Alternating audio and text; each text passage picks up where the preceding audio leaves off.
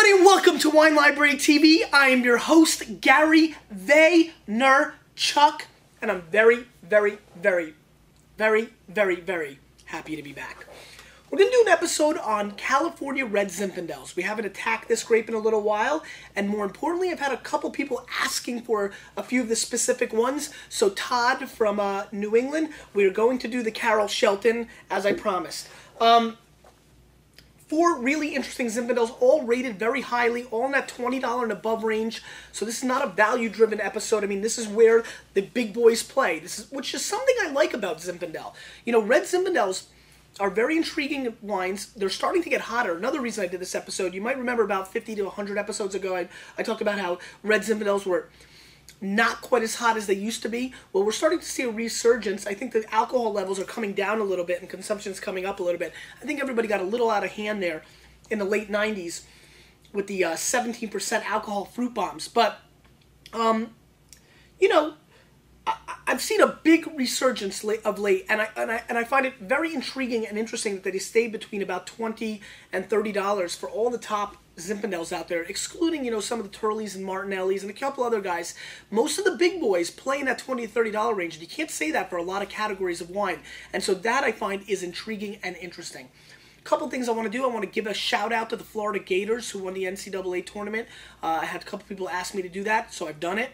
They've actually won every major tournament, it feels like. I mean, they've won the college football championship, basketball 2 times in a row. I mean, you know, they're winning the hockey championship. Ping pong, I heard they won as well. A little ballet, a little equestrian stuff. I mean, I'm not sure if they've lost an NCAA championship. So Florida right now is title town, and it's a quite amazing accomplishment. I had Ohio State winning the entire tournament, so I was upset, but good job by Florida. Lurkers, I'm calling you out today. You know, it's been a long time since I've gotten on your case, and I gotta be honest with you, for lack of a better word, you're crushing my soul and my heart, my happiness and the structure of my foundation of my life. Can you please come to the table and leave me a comment? I keep looking at the data. I'm a data whore. I like the data. I'm looking at the data. All these visitors, I'm saying to myself, wow, only 150 comments. Where are these people? So, please don't be bashful. Don't be shy. Jump in. We won't bite. Please say hello. In this episode, it'll mean a lot to me. Maybe it'll give me the energy to continue to do the show. Let's get to the wines. Wine number 1. The Terraces 2004 Napa Valley Zinfandel, 14.8% alcohol, 93 points, Connoisseur's Guide of Wine, which is a very nice little publication. 22 bones, 93 points is really bringing the thunder. Terraces is a long-time Zinfandel producer. As a matter of fact, if I go all the way back in my memory bank when I was 14 and dusting the shelves at the old Shoppers Discount Liquors, and that's a fun fact right now. First person that puts into the comments Shoppers Discount Liquors gets a free Wine Library bag. So obviously you got to be watching the episode, and now I know you just pressed pause and you answered. But first person to put Shoppers Discount Liquors gets a free Wine Library bag. If you get it, I will ask you for your email, and we'll get this away to your home for free. Because I'm a good guy. I'm kind of like Santa Claus, you know? Let's move on. If I go back into my mind about Shoppers Discount Liquors, Terraces might be the first Zinfandel I remember being on a shelf. Not Ravenswood, not Ridge, not all these other ones, but I just remember the Terraces. So let's give it a whirl. Really nice color.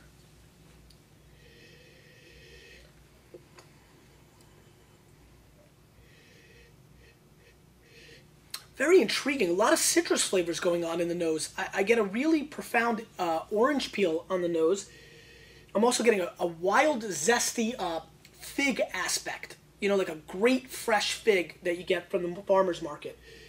Also, a heavy dose of a licorice, like a licorice spearmint, kind of a candy shop, but not the fruit candies, more of the herbal candies. Not that kind of herbal candies. Actually smells a little like Ricola. It's got a little bit of that going on as well. Quite intriguing.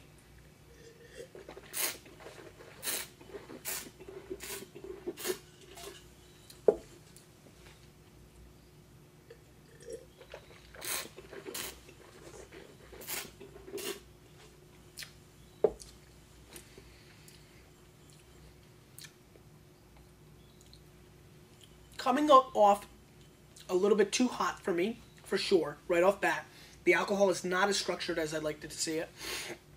It's got some really nice black currant flavors coming through, blackberry jam coming through. Again, that fig element and a little bit of that real pure reduction sauce of ricola is coming through on the flavor, which is nice. It's finishing short and a little awkward. It's not really doing it for me. I think Connoisseur Guide, which is a great magazine. I'm a big fan of them. They do a good job in California. I think they're off base here. 93 points is way too high. I'm going to go a little bit more in the structure of 88 points. It's a solid bottle of Zinfandel at 22 bones. Throw up the double deuces. I'm going to pass. Cut it out. You're out. I'm just not feeling this wine. I mean, again, 88 points is a nice wine, but it's just not changing my life. Four Vines. 2004 Ducey Vineyard. 24 US dollars. 91 points. Wine Spectator. These grapes are dry farmed, which is nice to see. Real nice, process to do for Zinfandel, I think. More importantly, Four Vines has been coming on very strong lately. I'm really impressed with what they've been doing over the last couple of years. When I first tasted their wines about 5, 6, 7 years ago, I found them to be really underwhelming efforts. They've really come on. Some of their higher end stuff has been really impressive. 14.9% alcohol, and let's give it a whirl.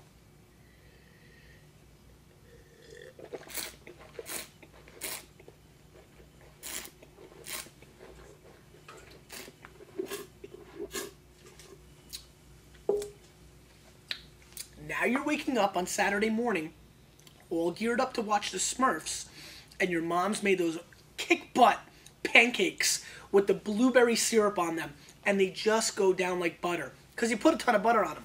That's kind of what this wine makes me think of right off the bat. It is a polished, profound, pure red Zinfandel. It's got grapefruit, wonderful strawberry jam flavors coming through. I get a little bit of a cedar box as well. Really interesting pepper notes. A little dark black pepper coming through, skipping around with those strawberries. Really nice. Holding hands, actually, with the strawberry, which is really impressive. Again, the polish is what really it stuns me. And again, going to that Saturday morning breakfast, it's the purity of the fruit, and it just slides down your palate, almost like a beautiful warm pancake. Great nose. It's bringing the thunder on the nose. Great. Again, strawberry flavored, kind of almost like it reminds me of a strawberry flavored alcoholic beverage for some reason. Kind of like a spiked punch at your 10th grade dance. And so it kind of goes with that angle. One more time, just for kicks and giggles.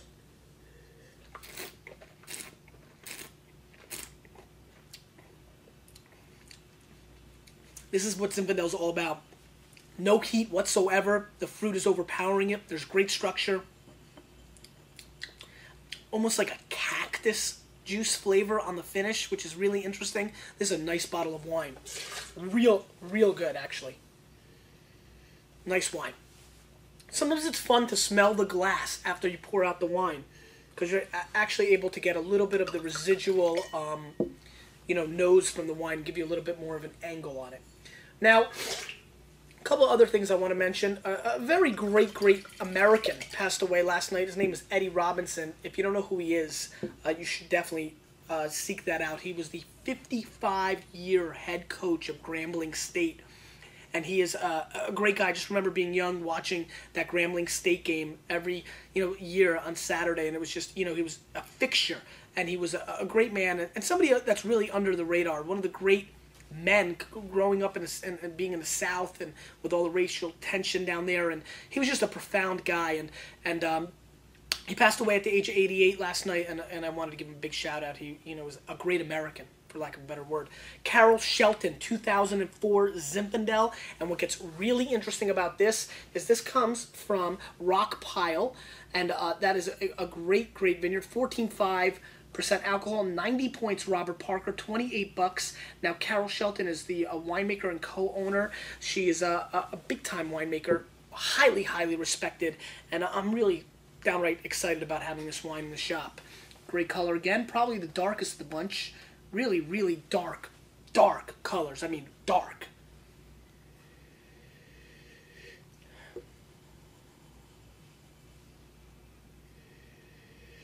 Now, we talked about the strawberries holding hands with the pepper. Now let's move it up a bunch, and now we're getting into the blueberries dating the black pepper. This is not 6th grade anymore now. This is full-fledged dating, third date, the whole nine. This is the blueberries dating the black pepper. That's what's going on in this news. Tons of black pepper. Pure. I mean, the real pepper and the on your salad, and it's the real stuff, not in the jar or the packet, whatever that junk is. I'm talking real grinded, black, deep pepper. Really coming through wonderfully. Beautiful blueberry flavor coming through as well. Reminds me a little bit of like the blueberry cereals that I've had in the past. A little bit of artificial aspect going on in there, but really, really intriguing. Really smells decadent, if I can use that. And that's the kind of feel I get when I smell this. And you saw a little shoulder came in, so I'm clearly getting excited.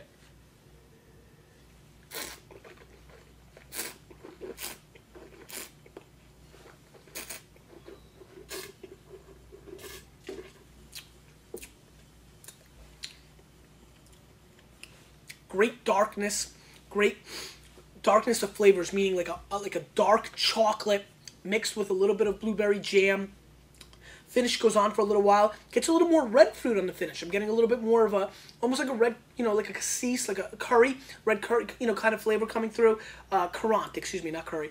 A little red currant. A little flabby in the mid-palate, the transition from the grape flavors, the nose, the grape flavors, and then to the finish, there was a little pause there, almost like a big letdown in the 3rd quarter, and it had to race back to win it in the 4th quarter. For that reason, I'm going to score this wine 90 points. I think it's exceptional. It has a chance to be a classic if that gap gets closed. Maybe over time. It's a young baby. It's an 04 Zin.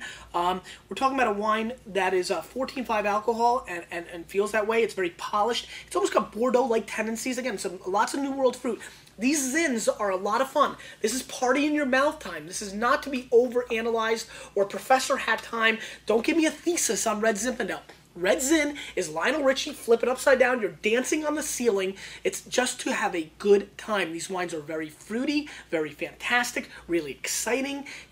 Again, this is a wine that should be enjoyed by itself sometimes if you're really looking to have a good time, you know what I mean, with the high alcohol contents, or with things that really go well with fruit bomb wines, and those are foods that stand up. One of my favorite all-time pairings is a rabbit in cherry reduction sauce with Red Zinfandel. For me, it's a great pairing. I know a lot of people don't do that, but for me, it's a classic, and this wine kind of feels like that way.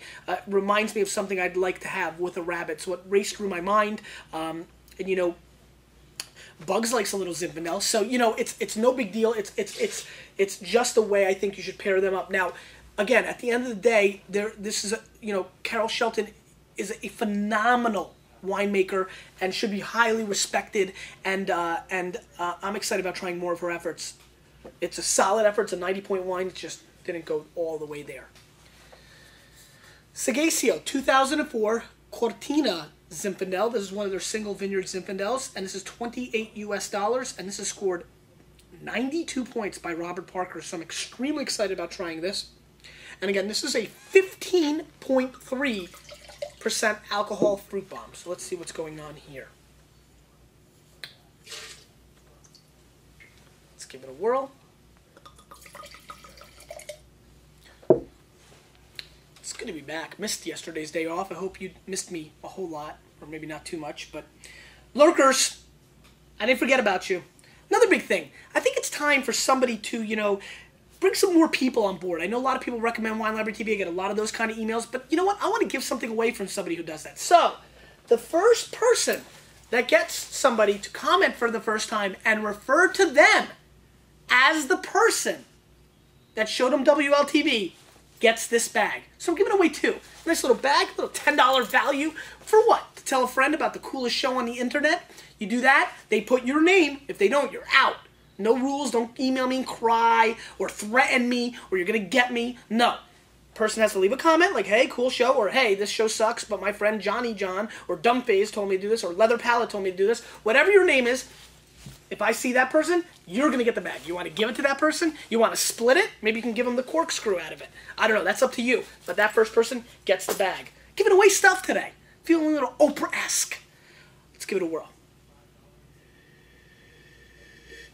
Now, this wine is not fooling around on the nose. This is almost this is what I like to call a laughable nose. I mean, this wine has so much fruit. I mean, not only are we skating on the rainbow of the Skittles, I mean, we're kind of almost like landing at the end, and we didn't find a pot of gold. No, we just fell awkwardly, and the entire rainbow of flavor exploded into our face. And we caught some, and some of the rainbow even got up our nose. And that's what's going on with this wine. I mean, this is bringing a hoopla of flavor.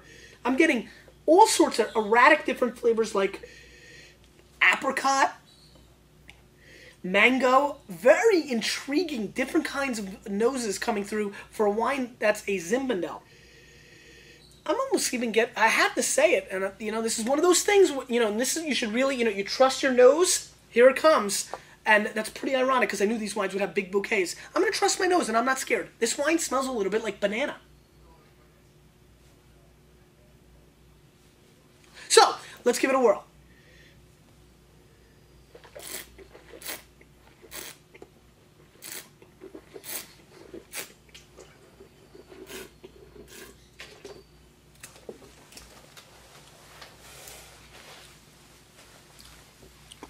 Old world. Hey, old world peeps, you're going to have to leave. I mean, this is an absolute new world.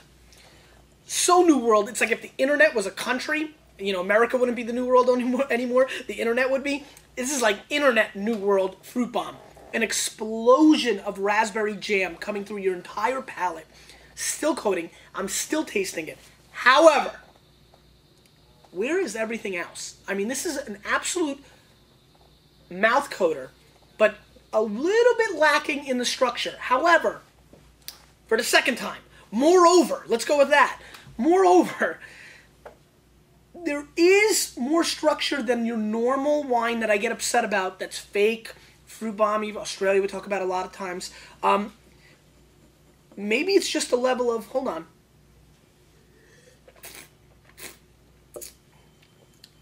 Maybe this wine is just darn too delicious. One of those kind of things. It's tough to analyze on its own merits. It's a little too fruitified, and a little too sugarfied, and a little too happyfied for me. I'm going to score this wine 89 plus points, and it's getting about 89 and a half plus points just on delicious factor. Again, it is so delicious. It is a fruit bomb. There is a billion people who would love this wine. However, you're looking for a little bit more structure, any kind of terroir flavors at all, terroir true to its area. I mean, let's go with any kind of earthy flavors or any kind of, structure nose. I mean, it doesn't have. It's the difference between a bull running through a china shop and a 74-year-old polished woman who's an antiquer for 73 years walking through a china or antique shop. That's the difference. And on the bull is me sitting. I'm riding the bull through the china shop and throwing dodgeballs at all the finest stuff in the place. That's the difference between this wine and a lot of wines. This is just a roller coaster ride. It almost isn't wine. I mean, it's wine. Question of the day. Been thinking about this a lot lately. I've been thinking about this lady a lot lately. Lizzie, my wife, of course. I've been thinking about this a lot lately. How do you manage your inventory, your cellar? Do you use a website? Do you use Excel? Do you use your noggin? Do you make symbols and corks and throw them on your ceiling and they stay there? And then you're like, oh, I have 6 bottles of that. Whatever you do, I want to know about it. Because, and you know where I'm going, you, with a little bit of me, we're changing the wine world, aren't we?